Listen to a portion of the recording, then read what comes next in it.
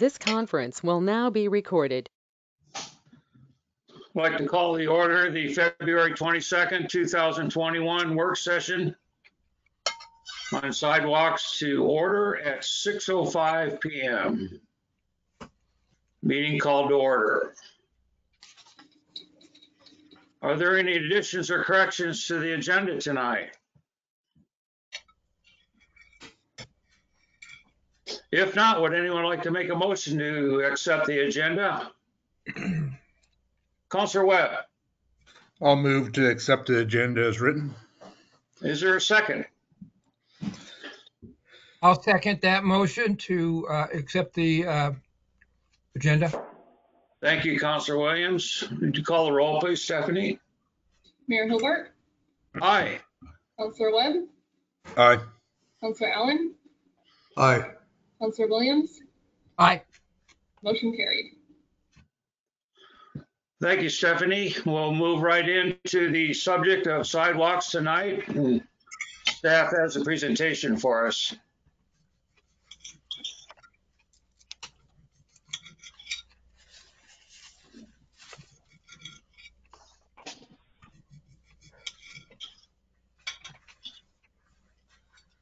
I'm not sure who wants to talk, if it's Josette or Robert. I can get started. I haven't necessarily put any formal thing together, but just some summary of the research and general understanding of how the fee in lieu of structure works for such improvements. I know that we're talking about a fee in lieu of structure being put into place with Louisiana Avenue as a kind of general example for how it could be implemented. City of St. Helens has this kind of structure in place, and we've done it multiple times where the applicant can choose to go forward with the fee in lieu of instead of actually constructing the public improvements. The public improvements being a sidewalk, curb and gutter, and the road itself. And then the financial amount that would be paid for by the applicant for actually constructing those improvements would be given to the city to do that on a later date through public improvements. That could all be coalesced. If taking the Louisiana Avenue example, it'd be maybe Andy Perdue and several other applicants working at the same time. They decide that they don't want to actually do the improvements and they go through with the fee in lieu of, and then City of Vernonia would have the financial backing to do that themselves. There are lots of different details that can be decided upon, and whether that's whether the finances are dictated by how the engineers are putting the plans together, whether there's a standard for how all of those are done that's put together by the city themselves. I think all those details are things to necessarily figure out how Vernonia wants to set that up. I don't know if there are any particular questions on how this system works.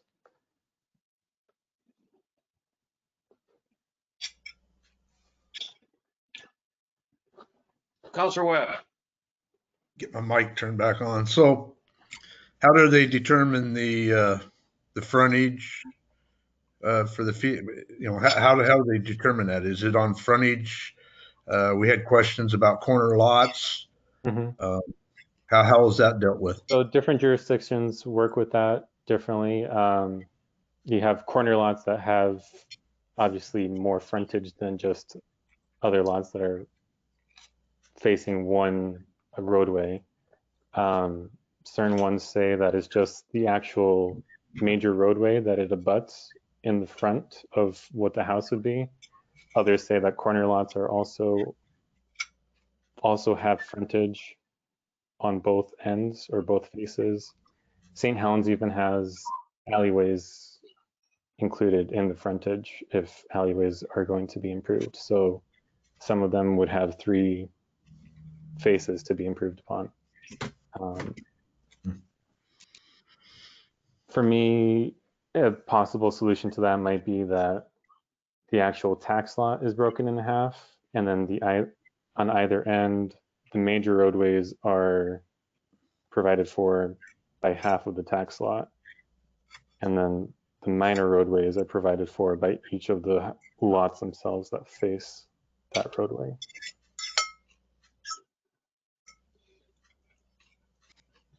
Okay, you lost me on that one, Robert. Could you say it a little slower? I'm a little slow tonight. Sure.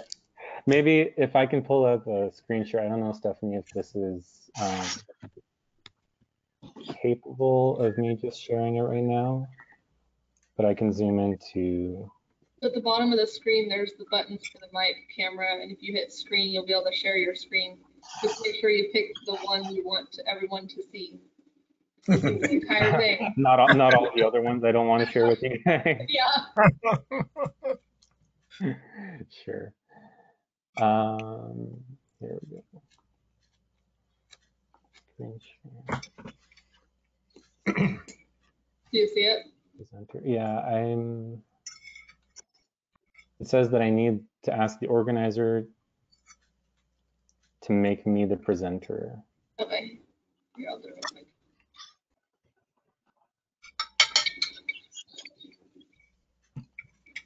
There you go. You should be good. All right, everybody can see this now? Not yet. Hasn't come up on our, there it is. There you go. Can you see the mouse as well? I'm not seeing my mouse on the shared see it. screen. I see it. Okay, great. So this is County Web Maps. If you're familiar with it, you have Louisiana Avenue running down here. And so what I was describing was having half of the tax lot, say this is Andy Perdue's tax lot, half of it that is on the eastern side closest to Louisiana Avenue, include that in its fee in lieu of, and then all three of these would also pay for this minor roadway. And then three of these would pay for this minor roadway and half of this major roadway. So you mean half the block would pay for that roadway, right? Those are each individual. Yeah, half the block on the west side and then half the block on the east side. Okay. And so that's part of determining if you want to go with a standardized fee or if you just decide that every applicant has to make their own designing and come up with a cost estimate to propose to the city, and then if that gets accepted, then either they construct it or they pay the estimated cost that they came up with.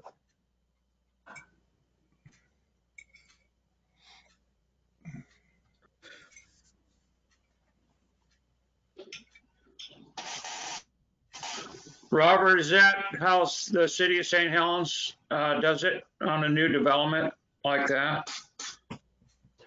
City of St. Helens has the applicant come up with all the design, the applicant come up with the cost estimate, and then 125% is paid to the city. Of course, being paid by the engineer.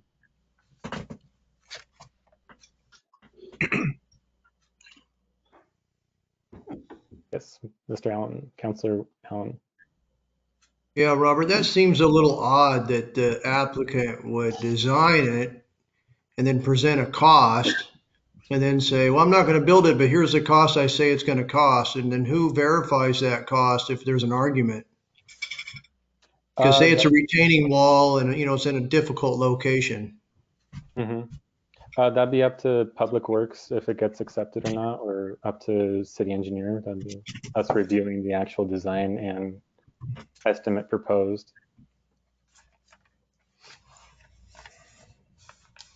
Okay. Yeah, that seems like that could create a lot of back and forth. Yeah, it absolutely could. Councillor Webb? Councilor Webb.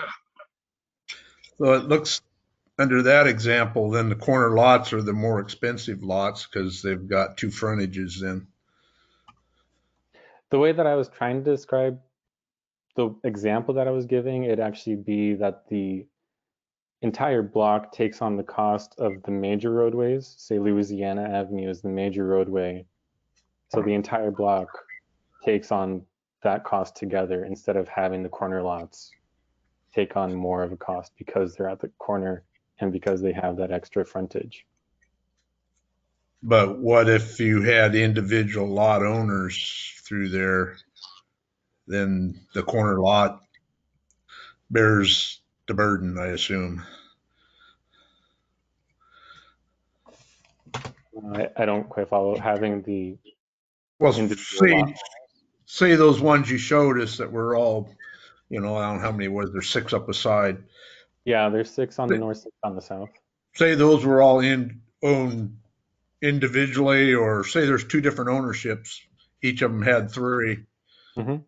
Would you assign the people on the top part of that street still the cost for the Louisiana frontage, even though you see what I'm saying? You got 2 different owners there.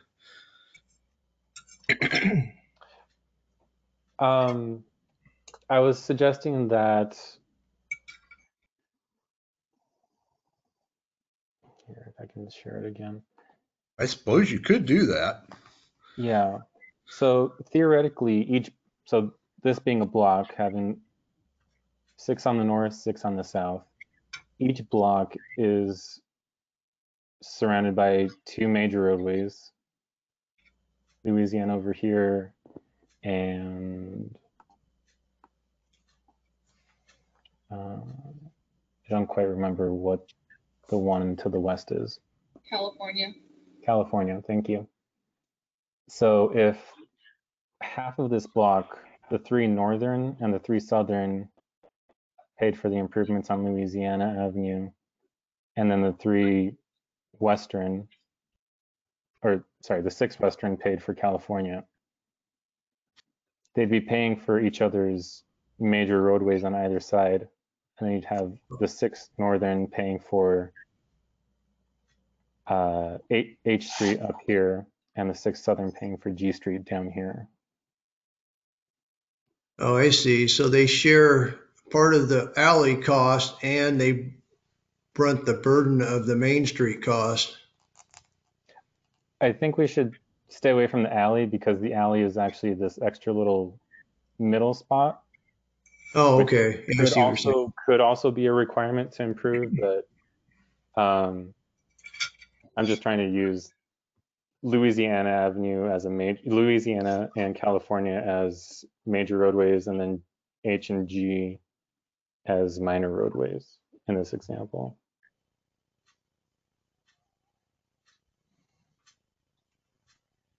Got you. Makes sense now.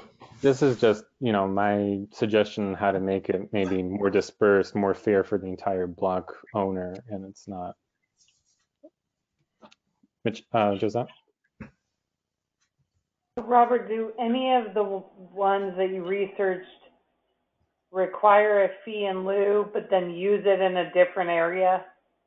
Because Yes. one of the ideas that the council is looking at is maybe someone needs to pay for a sidewalk because it's in the code, but then if their street isn't a real connectivity place, maybe putting those funds somewhere else. Does any other jurisdiction do that? Yeah, I'm not necessarily in the loop with how it actually works, but it's stated that it goes into the general public works funding for street improvements, with the understanding that the street that it's being paid in lieu of will get done, but it doesn't necessarily have to happen with those distinct finances from the applicant. So like you're saying, maybe Andy pays in right now, that gets used for some other street, with the understanding that Louisiana will also be developed. when the time comes. Okay. Councilor Allen? Yeah, Robert, how many cities are you working with? As the engineer or as a consultant? Yeah, either one. I mean, just kind of getting an idea how many small towns you're involved with. So we're only city engineers with Vernonia. Lower Columbia Engineering does consulting with most of what's in the northeast of Oregon. So I'd say 7 other townships. Okay, I'm not trying to put you on the spot. I'm curious that, is there anyone that makes them put the sidewalks in and then the fee for the curb, street and other things? And then when the road's ready to be built, see, the money is already there. I think that's a little difficult of a distinction because all of those parts get thrown in as frontage improvements. So frontage improvements include the street, the curb, and the sidewalks themselves. And so to have the applicant build the sidewalks and curb without the roadway, I would suppose it's possible. I haven't heard of that because, like I'm saying, it's all thrown in together as the frontage improvements. But it could be theoretically possible. Right. I get what you're saying. Thank you. Yeah.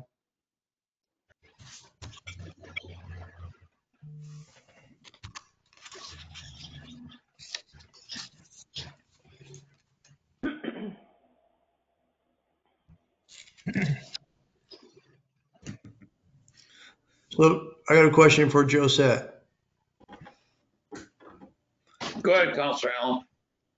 So Josette, let's just say hypothetically, we collected a bunch of fees up there where we were on our tour the other day. Maybe we collected from 10, 12, 20 houses, and then we got a grant. And then the grant paid for Louisiana. And then is that going to be a situation where the homeowners say, wait a minute, I paid for street improvements, and then I found out you got a grant and that went through. So just wonder how that would work. I don't think so, because if they are choosing not to put the sidewalk in themselves and they're paying a fee in lieu, we would have it set up so that it gives, like Robert said, it gives us the right to use that funding to do connectivity within the city. So I think they kind of forego their right for it to be their street if they're not willing to do it at the time of construction. Okay, because the way I understood Robert was, and correct me if I'm wrong, Robert, that the fee would be based on the total construction of the frontage on the block, which is gravel, excavation, street building, pavement, curb, sidewalk. Divide that up by everybody in that block, and that's your fee. That's one example. Yeah. Yeah, I think that's how St. Helens does it. What you guys were talking about tonight is whether or not to continue the waiver or take away the waiver and say you either build the sidewalk or you pay this fee that's relative to your frontage that we put in a kitty to do connectivity sidewalks in the city. Ultimately, yours may be part of that project down the line, but we're not promising it today. So they either build their Right, sidewalk or because- pay a fee. Do we Just have what any you're saying, idea right? what that Right fee then and would there be? doesn't mean that the city is actually putting that in right then and there. Say that again, Robert. I was just saying, like you're saying, that just because they're paying the fee in lieu of at that time doesn't mean that the city's coming in right after that and putting it in.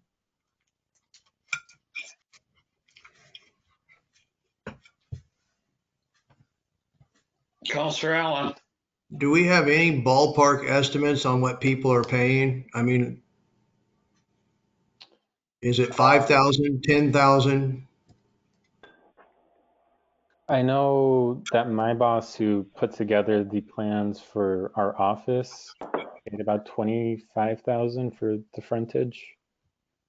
I don't have a good way of relating that more into a residential lot. That's again part of the decision if it becomes a standardized fee that you're paying X amount per linear foot of frontage, or if you're paying based off of the applicant's cost estimate.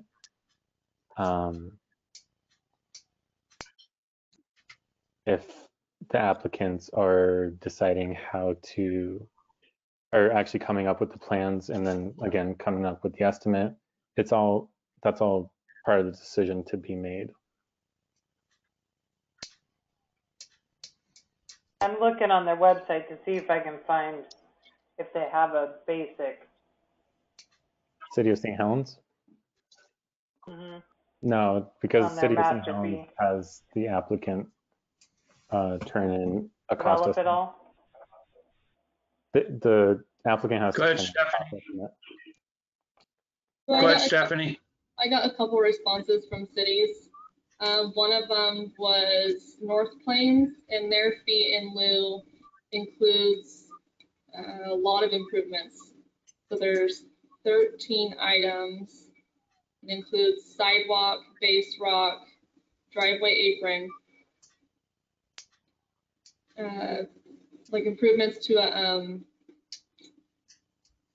sorry, what's the word? It's the planter strip, curb and gutter, concrete paving, finish rock, base rock, street signs, water system, storm system, sanitary sewer, and a franchise allowance. And their fee in lieu is $648 per linear foot. And then that's, I think, high end, because that includes all of that. And then I also got a response from North Bend, which is smaller part of the city. Theirs is really old, it hasn't been updated in a long time, but they're doing infill lots also. Sorry. They're looking at doing $150 to $170 per linear foot frontage fee and a non-remonstrance agreement. Sorry, you broke up there.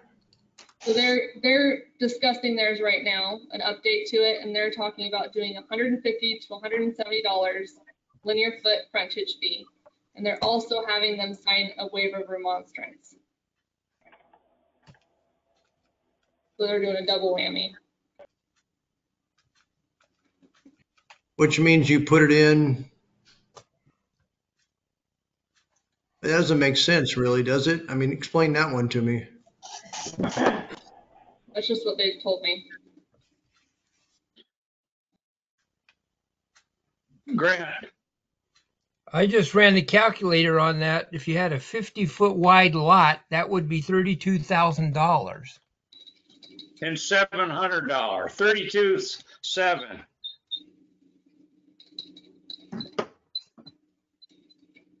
I ran So that. it looks like they're probably trying to get people to put it all in themselves because the fee in lieu is not attractive, right? Yeah. But that includes a lot.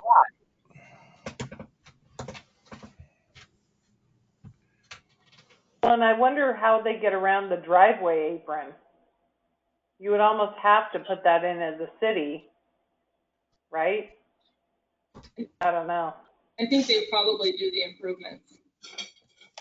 Oh.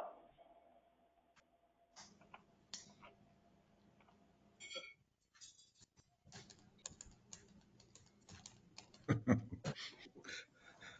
don't know if that really helps or not, but that's the info I got. Go ahead, Grant. When we're trying to calculate it, we've already got the sewer and the all that infrastructure already in, right? Well, typically, like on Andy's, he's putting in the water and sewer lines and doing upgrades to our water lines. as part of the development. So the developer's doing that part. Yeah, okay. So that part's not necessarily part of the frontage improvements. No. Right.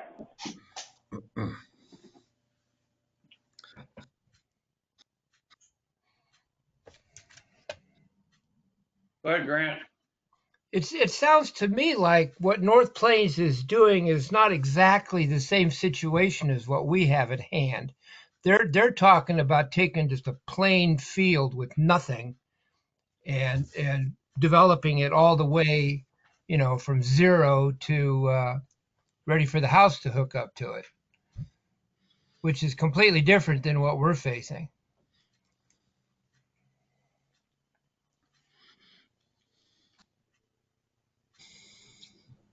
Go ahead, JR. You had your hand up first.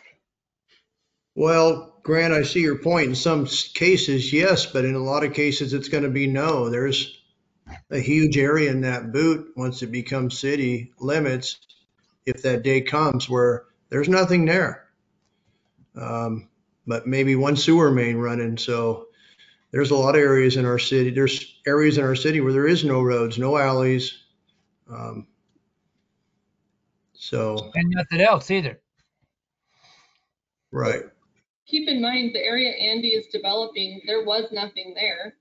He's putting in all of that. So if he, in the North Plains scenario, if he didn't want to do that, he'd pay the city to put in that main and put in that base rock and put in the water and sewer and the hydrants and all that. So it is kind of apples to apples on that way. It more than likely, once that area is developed, it almost needs to be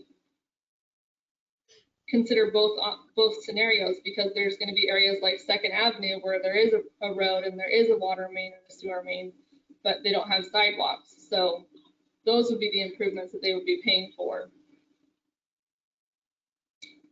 So it's kind of taking like how the North Plains has it and only doing a subset, because we could continue to require the developers or whoever's building one house to put in the water and sewer main to their location.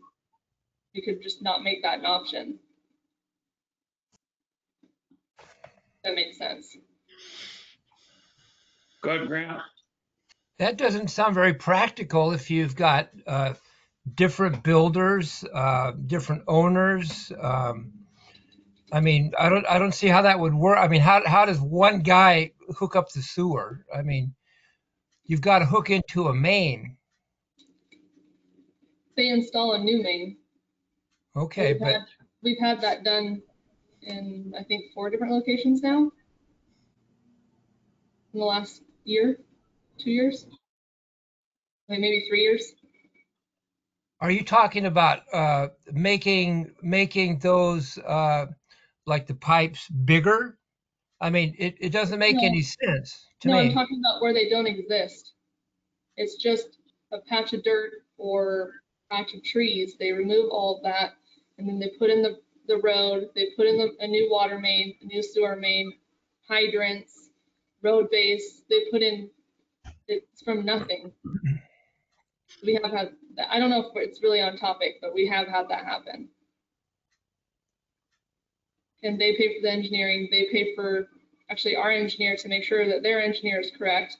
And then they also pay for all the construction of it.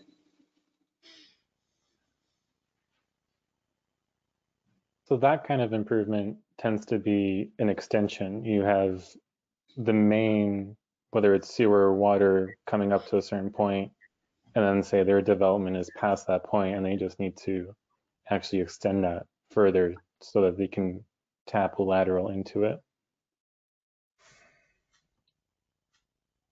Go ahead, Grant. Well, I'm thinking of the situation right there where we're talking about where it's 3 or 4 blocks deep. How far up the hill does that sewer go? Only So to the where there's city's houses main, now. Only, no, the right? city's main Only, goes all the way up to Mellinger. no, I mean the arterial going up off of Louisiana. How far up that hill is there water and sewer and all the other things? There isn't. Nothing, So the right? cross streets, Mr. Purdue had to put in. So He up brought to the block all the west. way to the furthest lot, and he brought it all the way back and hooked it to Louisiana. And if he goes the other way, he'll have to go all the way to the furthest lot. Okay, well that's my So that question. he does the, okay. Because it just didn't seem to me like it had been. It didn't seem to me like there was a roadway, you know, the basic roadway cleared all the way up to the top yet. Maybe I just didn't see it. Well, so for those houses that he's putting in on G&H, the sewer is actually coming down the alley. So he's laid that entire sewer hooked into our sewer main down the alley in between the lots. You saw that there? You saw like a piece of equipment there that day in the middle? That's Right. where the sewer's coming. Okay. Yeah. And then all those homes will come out the back of their properties and hook to it. That's easier than tearing up the street.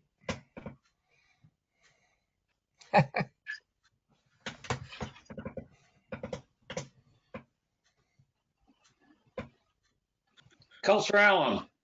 So maybe Josette can answer this. Has this been kind of I know they horse trade in all sorts of cities and you do this, we'll give you a building permit and all that, but has this been like an agreement? If you get the infrastructure in, we're not going to do it as a city right now. You want to do it, go ahead so you can build houses? Or, I mean, has there been an agreement where we're not going to make you do this if you do that?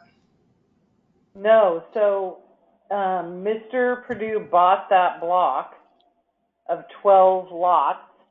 Right. And we just hold his feet to the public works standards that says, if you're going to build houses here, you have to meet all these public works standards criteria. So there's no agreement other than what exists in the code. He just has to present what exists in the code to build there. So Okay, he had to thank do you. that on I Street as well.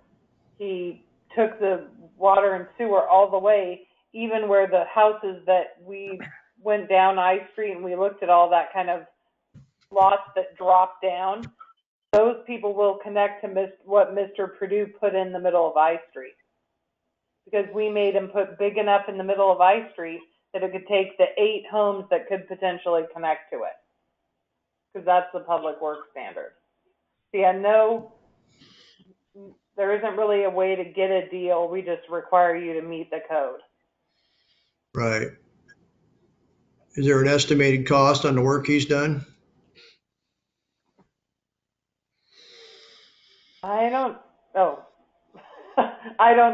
We didn't get an estimated cost on it. No, we haven't got an estimated cost either. That's not really a requirement for us to see that, as far as I know.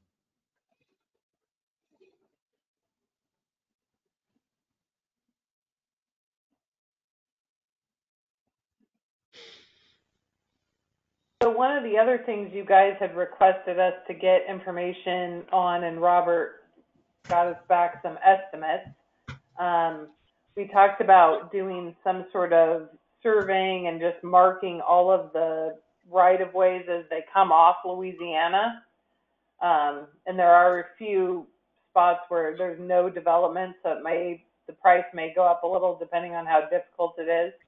But just getting those kind of monuments for the right-of-ways would be between $5,000 and $8,000.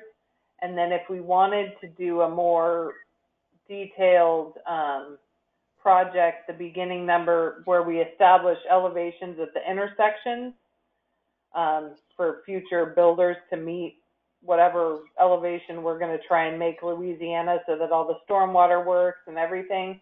The beginning estimate for that is $10,000 to $15,000.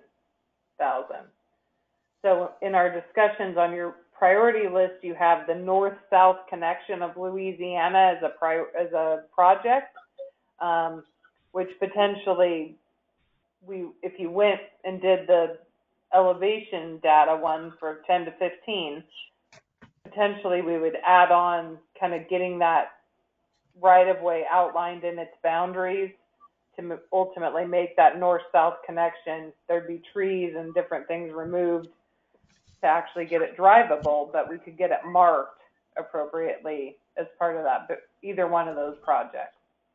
And just, it may add us a little bit more money, but that's one of the things that Public Works Committee has been trying to get done, is that north-south connection platted and prepared so we could ultimately someday have it go through.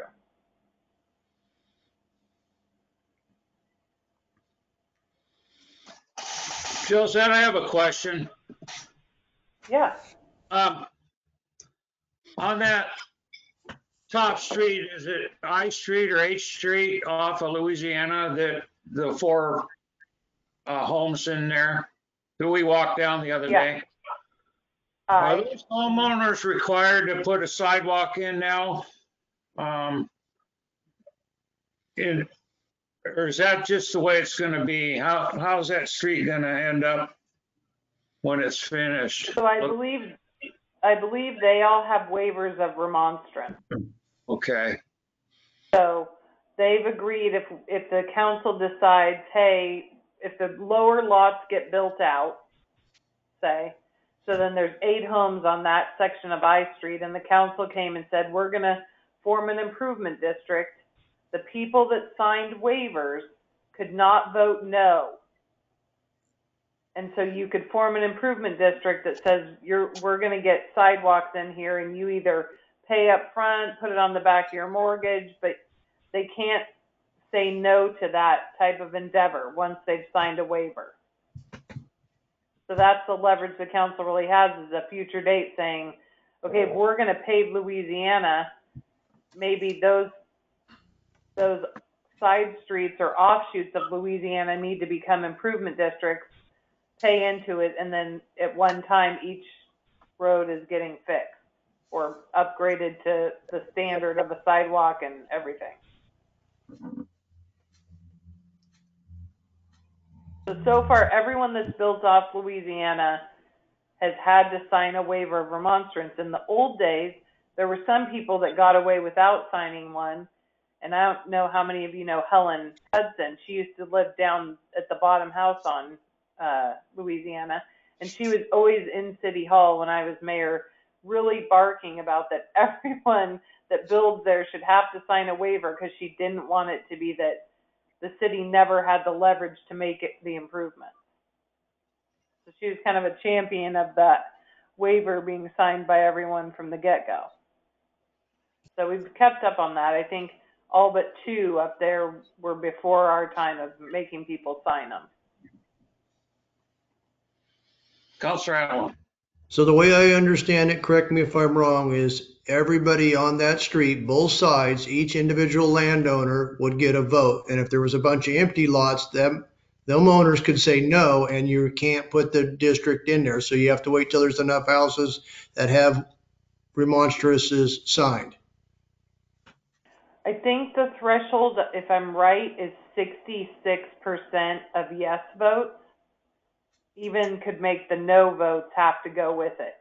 So right now on I Street, we have 50-50, right? You have the 4 houses that have signed them. The 4 empty lots below could say no. But if one more of those houses comes in, I think you ultimately will get to the percentage that it would be a given. But like on G and H, all of his houses have them. So you're about 50-50 with those as well, right? Because you have on G Street, you have the 6 houses that face G, you have the lower 6, and on H, you have the 6 houses that face H, and you have the upper H. So you're about 50% right now on the side street homes on Louisiana. And who signed those waivers? Was it the developer that owned the lots at the time before he sold the house, or was it the people that bought the house? So it's currently the owners, whoever owns the land when the waiver is drafted, and the waiver follows the property after that. It doesn't matter who owns it. It sticks with the property forever. Yeah, I'm just curious So how many people pick up on it. If a builder signs one, kicks it down the road, I buy the house, I'm still stuck with what the property has marked on it. So that's kind of the idea that I was saying to you guys about developers are kind of kicking the can down the road to the homeowner who may not read their title report, although every homeowner should read the title report, and then be kind of unbeknownst to them have this requirement when the city comes back and says, do it. So that was one pro for just ripping off the Band-Aid and make everyone put in their damn sidewalk. Right. There's cons to that too if it's a sidewalk to nowhere. But the city has to be ready and have the resources to back up that requirement. Which requirement? If you said all of a sudden we have to do it, you're going to have surveyors down there putting in monuments, you're going to have engineering fees and stuff. You have to do your part.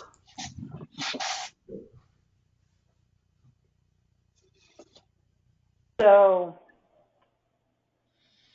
I think partly yes, but really the onus would be on whoever's building it to prove to our engineer that it's what it should be.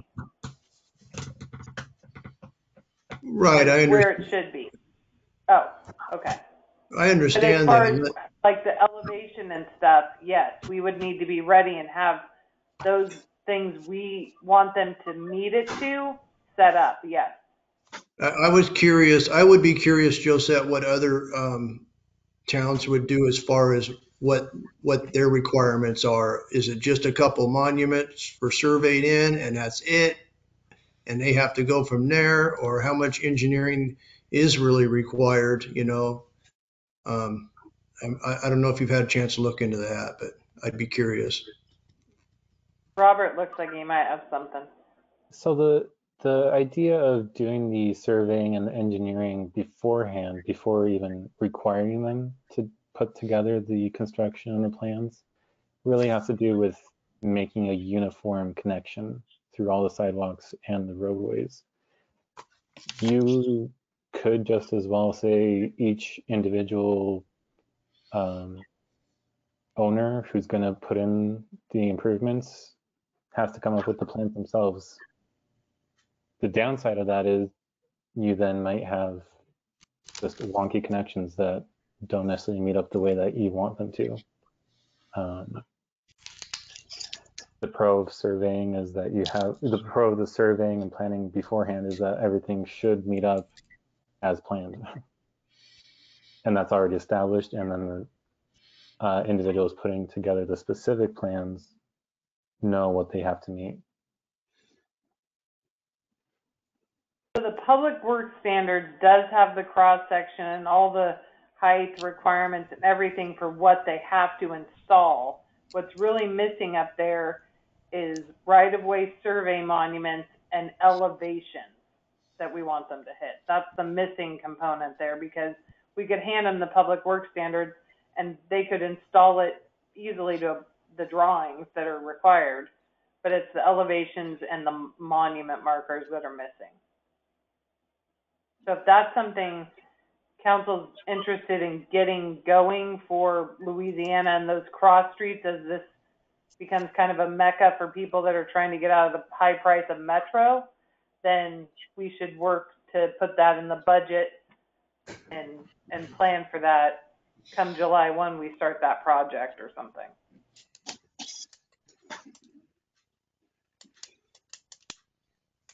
Well, I think it's key to start that. I mean, if you're going to have any kind of standard or something that looks decent up there, you're going to have, like you say, the monuments and some elevations and some sort of engineering plan. So.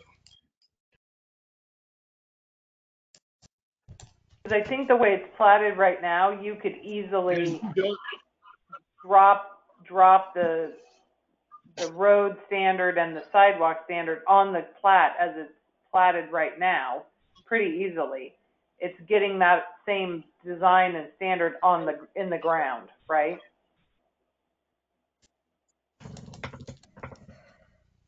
Go ahead, Dale. Well, kind of more back towards the sidewalk end of this. I think once we understand what our end goal is, we can understand maybe how we get there. I haven't heard yet, at least a consensus. I don't know if we've even looked at doing that, but there's probably like 3 or 4 options that we have. That's to rip the Band-Aid off, and everybody just has to put in sidewalks and curbs, and um, I mean that's one option. Maybe an option is if it looks like a development, it is a development. But there again, the legalities of that might be tricky. That's what they're playing against us right now. Uh, there's the idea of we don't need sidewalks and curbs on every street. What we're looking for is sidewalks that connect our town throughout. So we collect the fees to start building that infrastructure only. And then there's always the last option of doing nothing. I don't think probably any of us are too fond of that one, but so once we kind of understand what our goal is, then maybe we can understand, what, some of these fees we're seeing. I mean, it's like, man, I was like, I'm not developing my lot, not at 640 foot, $40 a foot. Uh, Anyhow, and even the lower number there is pretty high, but we've heard numbers before. I mean, I heard JR just doing off the top of his head calculations, cost concrete width and length, and we're talking $3,000-4,000 to put a sidewalk down one frontage. I kind of like the idea of that Robert brought up, though, is in these developments, every parcel is paying in a share on that common frontage. That I think helps solve some of that issue of a big parcel, some big parcel owner. He's actually going to get some cost share from other areas, because people are going to walk his frontage. They're going to use his frontage. That ends up getting, if we put it in there. So I think really to get anywhere, we're going to have to kind of decide what that end goal looks like, and then we can kind of start calculating what kind of monies we're going to need to accomplish that goal.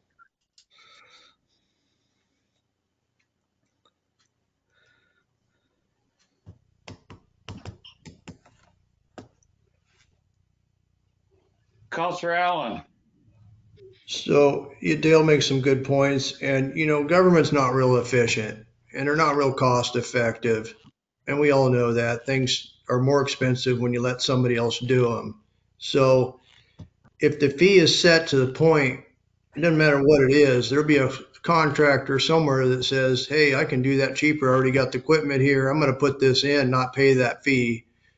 And you're going to end up with a lot of sidewalk done. And then the fee is always an option. But I think the fee becomes the deterrent or the incentive to do it.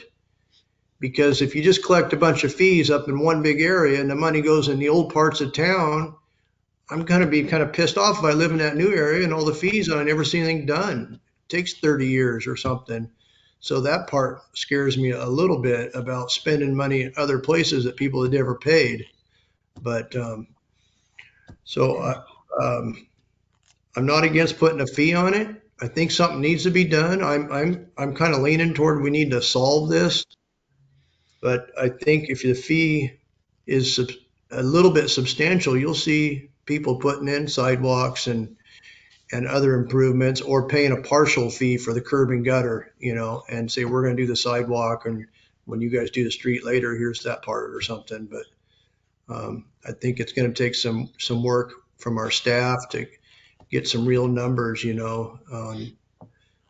on all those improvements that excite, besides just the sidewalk. But I think the sidewalks are important, especially we're heading toward the schools, and everywhere in our town, the kids are walking out in the streets and whatnot. So I know it's a burden when you start adding $25,000 or $30,000 to a lot.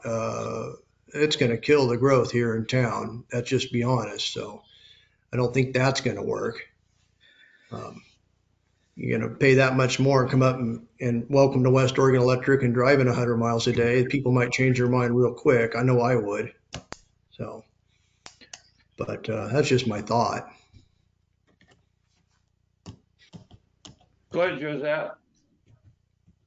So one option that Dale kind of hit on that is really a missing component is these unimproved platted areas. You could solve some of this.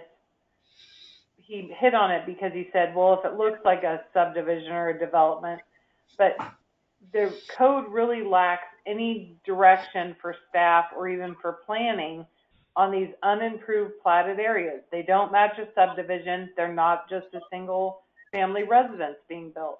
So it might be interesting to see what other towns, if other towns were platted like us, what did code did they apply, or what did they put in their code to address these areas? Because if you think about it, every one of those blocks has 12, 24, 48. We're going to get to like 90 to 100 homes up there that we have no code, that we're just going off single family, the code for single family residences right now. So that might be something staff could look into, what other towns have done, and maybe there's something that fits and you could put it in for those kind of developments like Andy's doing, where it does require a little bit more than a single family residence, because for all intents and purposes, it's a subdivision. It's just not been subdivided. As subdivision, we would make them put in the road, asphalted.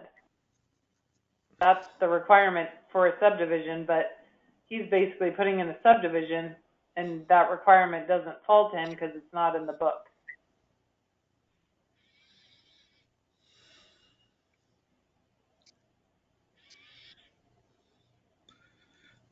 What do you guys think of us looking into that? I wouldn't be against looking into that. There's got to be a solution somewhere. So I think it's a good idea to look into that, because you can't just build a little bit here and there all over the place and call it not a subdivision, when pretty soon half your lots are taken up. And then he's like, well, I'm done. Bye.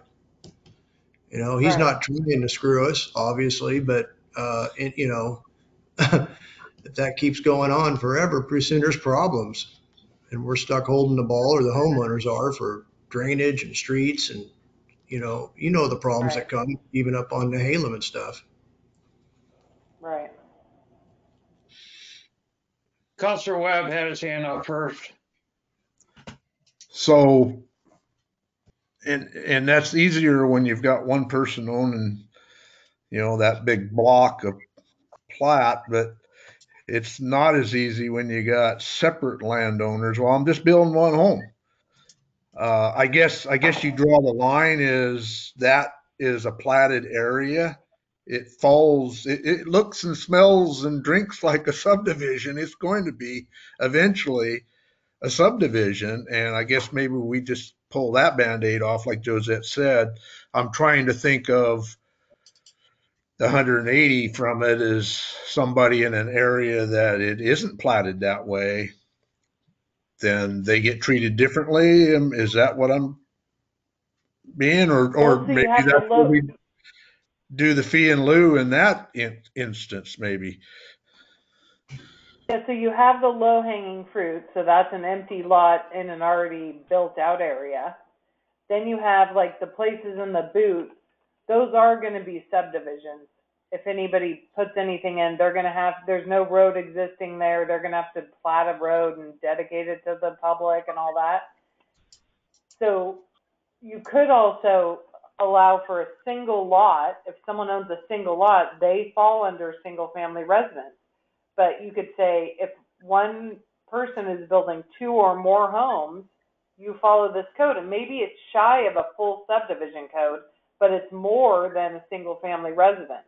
That's what I'm thinking has to exist out there, is something that isn't a full-blown subdivision with fire hydrants, asphalt, all of it, and it isn't just one guy building his own house.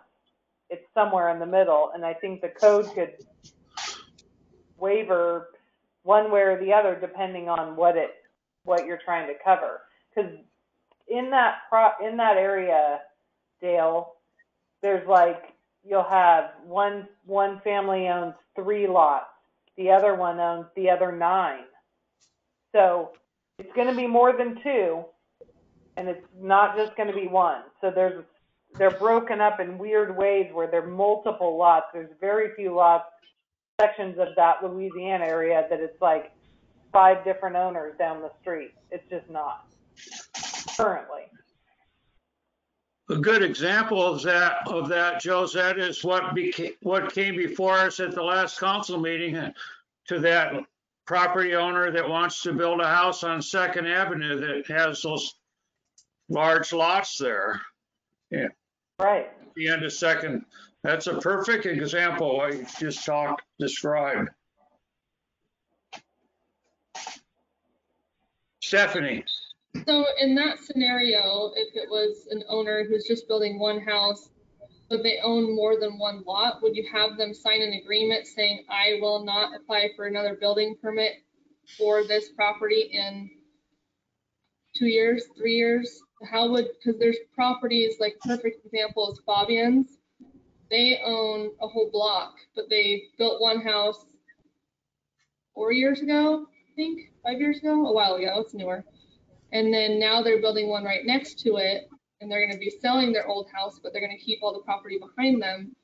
So in that scenario, would they be treated exactly like the other developers, or would anybody who's building on a tax lot but owns adjoining lots have to sign an agreement saying no permits will be issued for this property, adjacent property, for X amount of time? How would that work?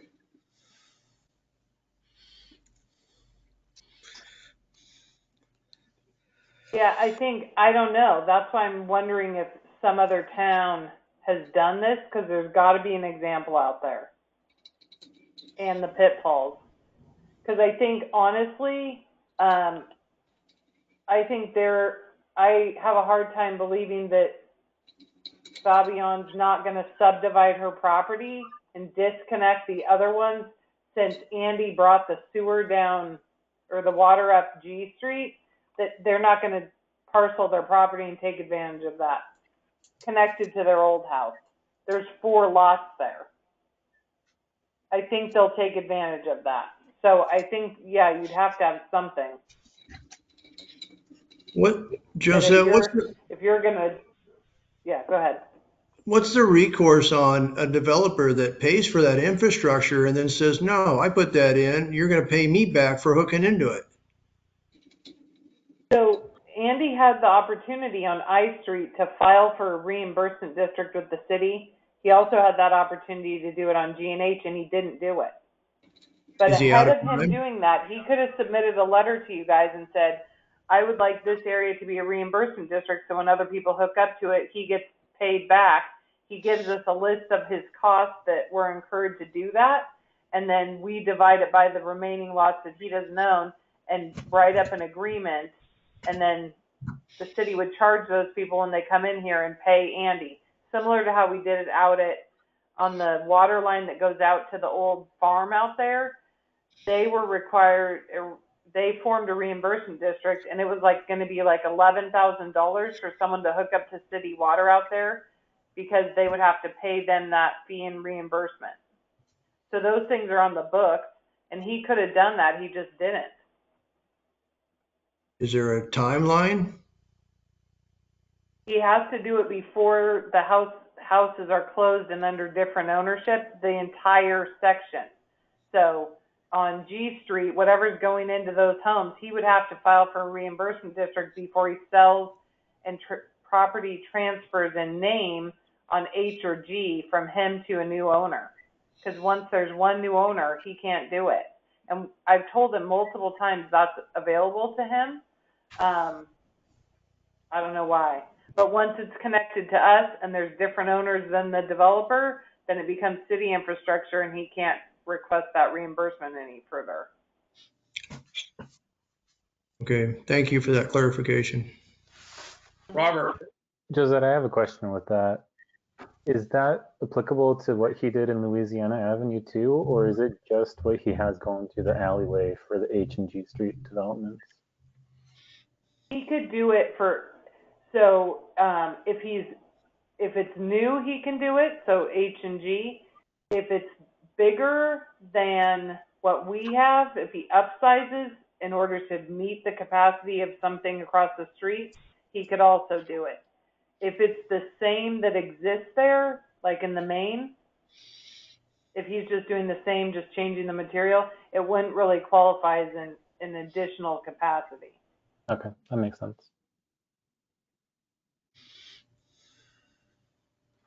Yeah, I don't know why it's a simple letter to the council asking them in a list of costs. I would do it in a heartbeat, but.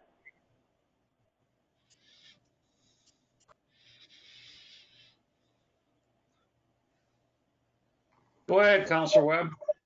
No, it sounds like we still have to solve that large parcel single ownership issue. I know before, I think they had like a certain so many build trigger, something like that, but then they just always stop short of it. I mean, um, and we would still require the waiver remonstrance on those. And yeah, I'm just trying to wrap my head ahead. What's the mechanism there to pull the trigger on those? I mean, it's sounding like we're talking anything that's pre-platted. We're going to rip the Band-Aid off and basically require the full build out now. It sounds like that's what I'm hearing. And but still, we got to have some equity in how we treat the other people.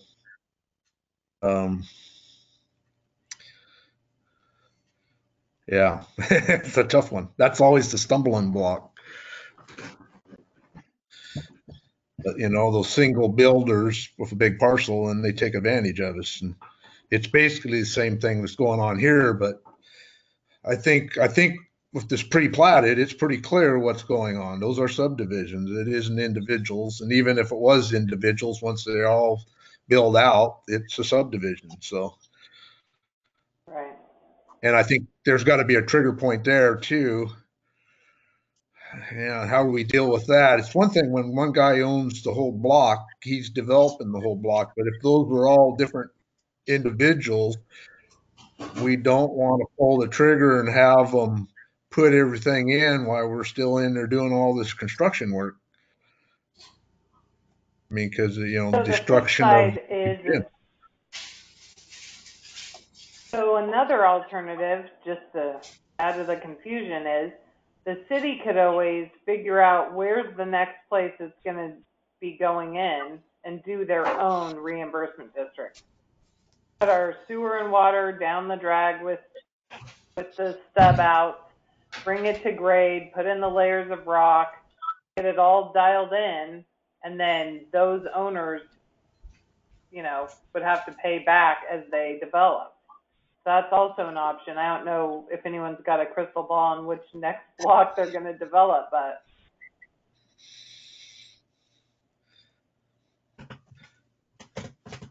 Well, I think that forces the issue kind of, because if we put in a nice, street in there, the development bug on those people join. I think that's kind of what holds some places back from developing.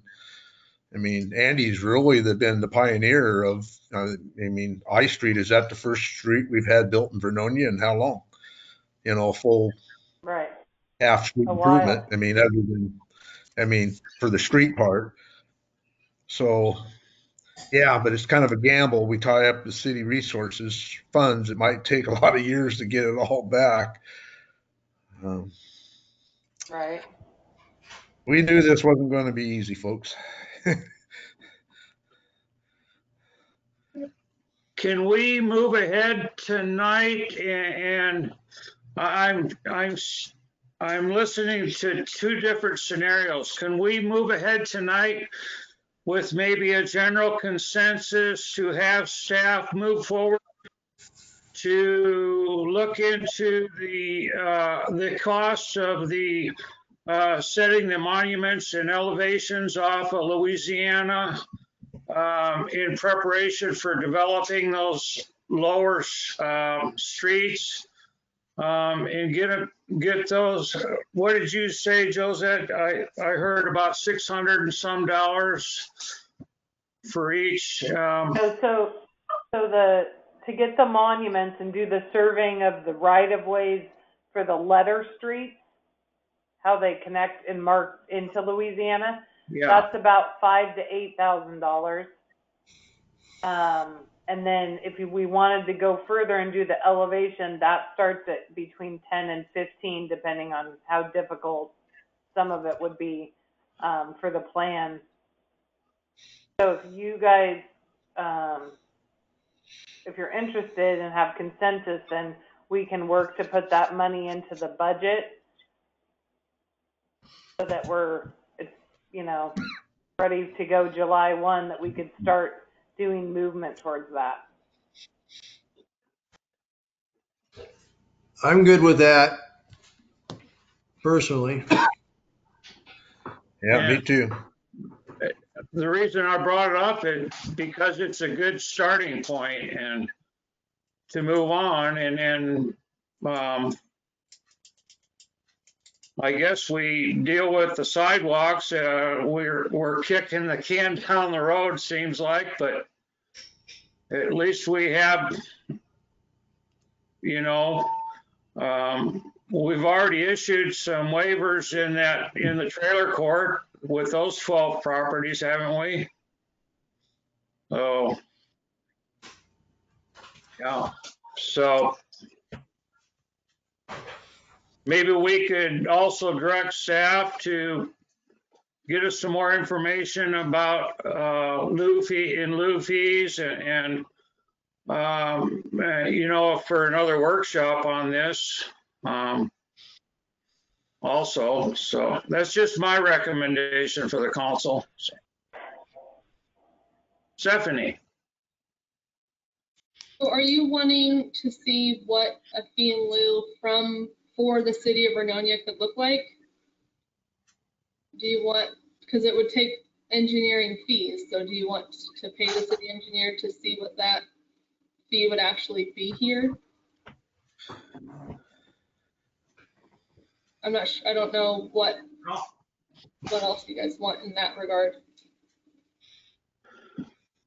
There's a couple different scenarios about a little infill is different than a whole build out. So I don't know, they're going to give us two different prices. Like I was saying earlier, there are the different options for what the fee in lieu of actually ends up being. If it ends up being that the individuals come up with the designs and estimates themselves, if we have a standardized detail that City of Vernonia accepts, and if applicants go with the fee in lieu of, that's the standard that gets implemented. It could also be a standard that the applicants have to install regardless of using a fee in lieu of. So we can come up with multiple price options dependent on multiple fee in lieu of situations.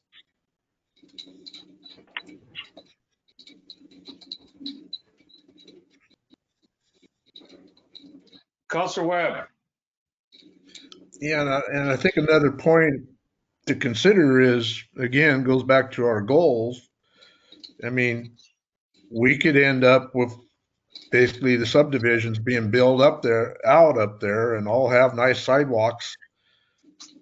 And then there's sidewalks to nowhere. How are we going to fund the interconnectivity portion of it if we're not gathering anything there? Or does a better look, maybe there again, do every little side street need to have a sidewalk on it? Services, say 4 houses up one side and it needs a full-blown sidewalk. Comes down Louisiana, we got a sidewalk there, and then it ends. It's going to end at, say, Helen's old place, and then we've got nothing. How do we connect out from there?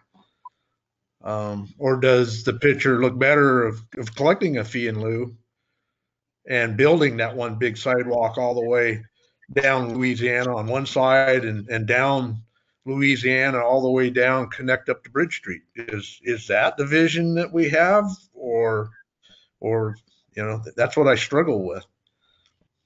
We can have a lot of concrete up there in that technically subdivisions, but it's nice to walk around the neighborhood, and that's where it ends. Robert, Yep. So part of that possibility, like I think Josette mentioned, was having the upfront, the city put the upfront cost in and actually develop that. I know that that comes up with a little bit more difficult financing as opposed to the fee in lieu of, where the applicants are paying forward and then the city will come back on the back end. But if you have the upfront of, say, Louisiana Avenue all developed, then the side streets are a little bit easier to manage because that major street is already put together.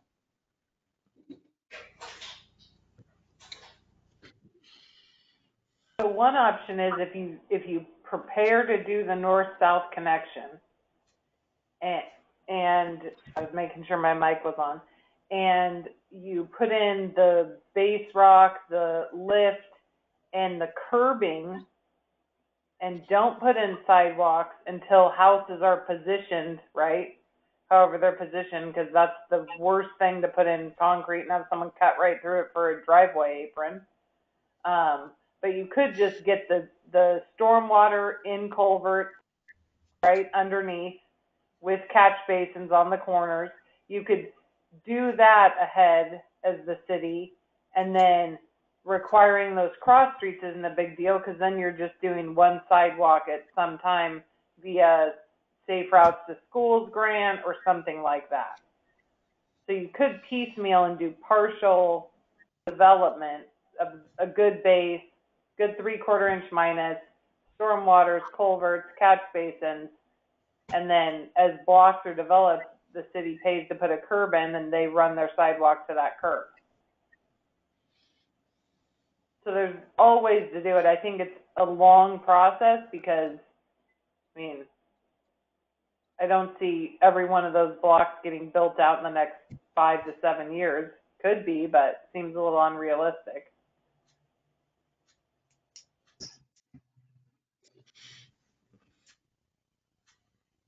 Dale.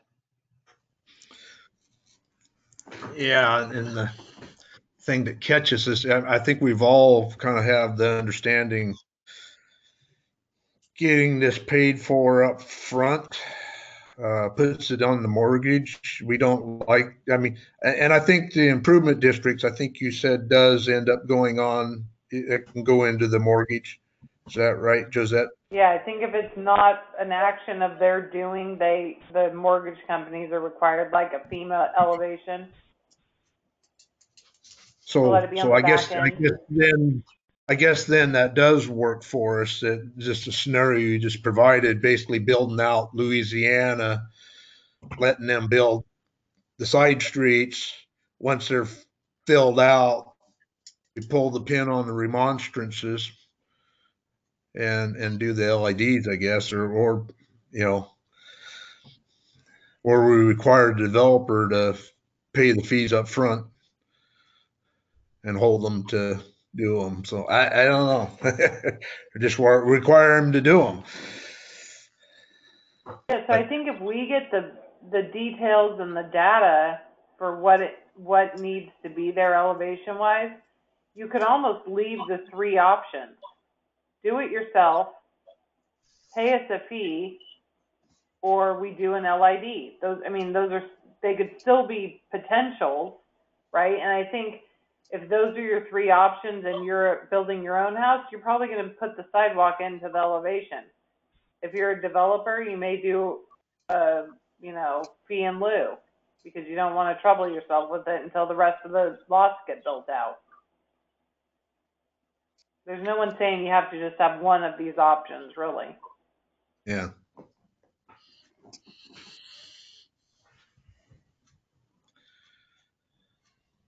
We should have some economy of scale too. We go be able to get a bunch of work all at once. Should help with the pricing.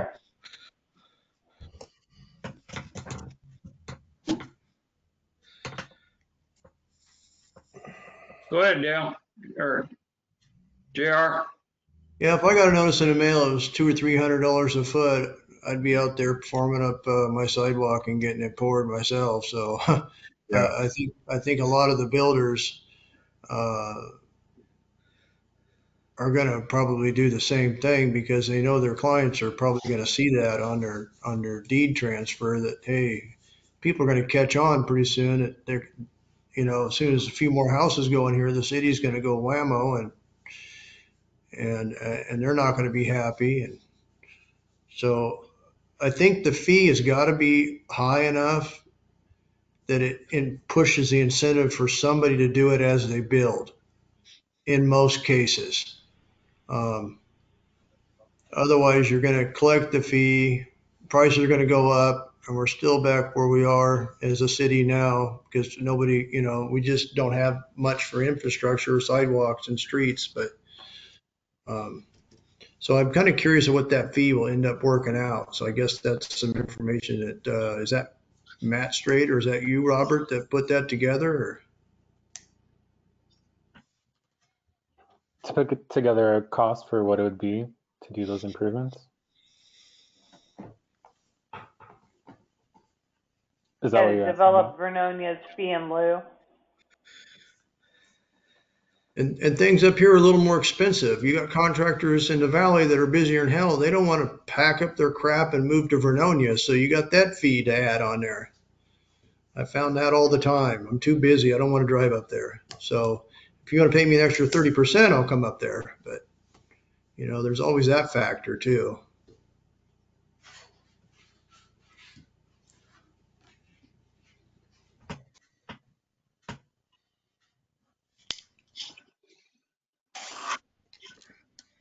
Anything else? Is that something that the entire council wants Robert to work on? Or are we ahead of the game here?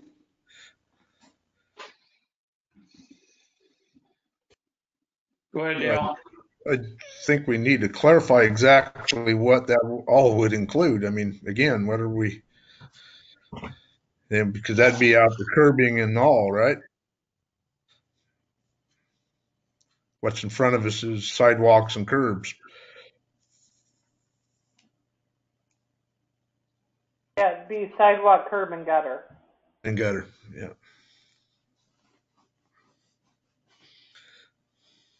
And what about building of the street? Well, so in a single family home on Right. a street that's already gravelled in, there isn't a requirement. That falls under more of the addressing the already platted areas with some sort of street requirement. Because right now they just fall under single family homes where if there's if you have 25 feet of gravel frontage, the only thing you need is a waiver. You can drive right off that gravel into your parcel and not have a streets requirement.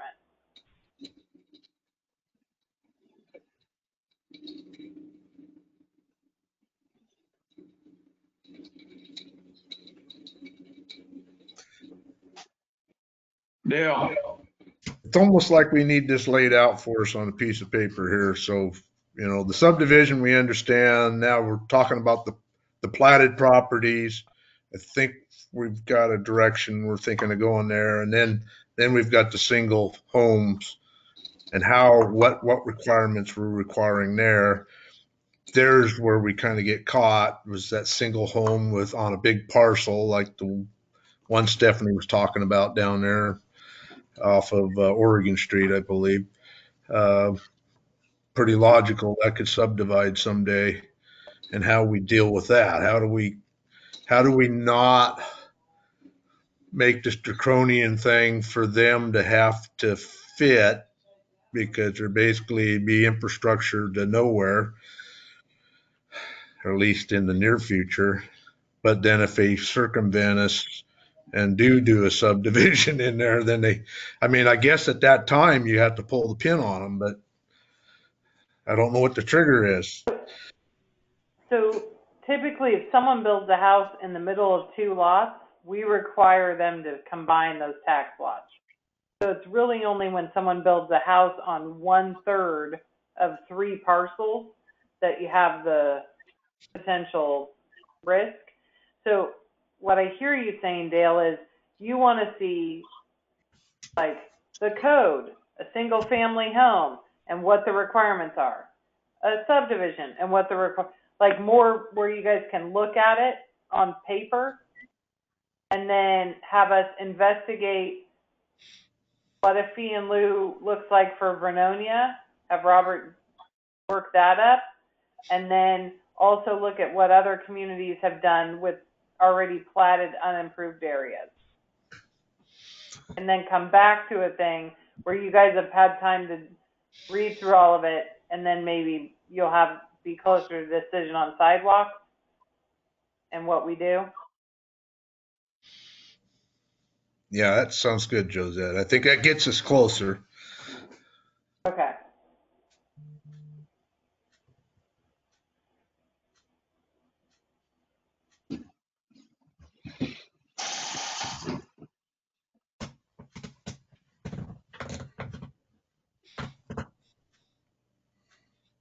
That's just me. I'm not hearing anybody else, though. No, I think it's going to be several workshops. This has been a 100-year problem. It's not going to get solved in one day. So we got through the parking, though. If we can get through that, we can get through this. That only took about 10 years. 20.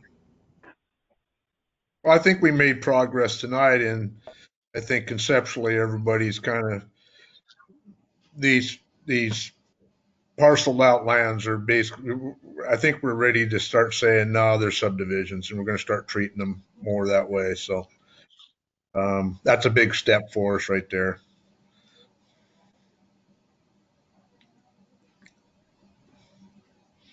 Just whatever we do, let's not kill our growth 100%, you know.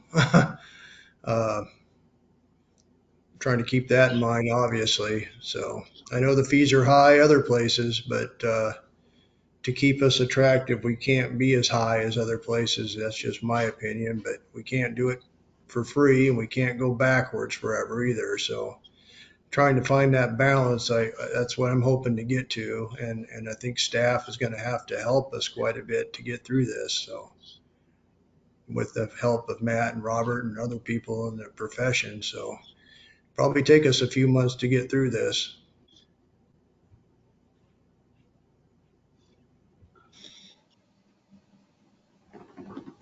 Sounds like we have a general consensus to move forward. Okay, if there's nothing else, I'll go ahead and I'd like to thank Stephanie. Go ahead. Real quick, I'll bring you guys a staff report. I think the best option will be the second meeting in March to schedule a work session. Very good. Thank you, Stephanie. Also, thank you, Robert, for your input tonight and being a part of this meeting. And so if there's nothing else, I'll adjourn this workshop at, let's adjourn it at 7:30 p.m. Meeting adjourned. Good night.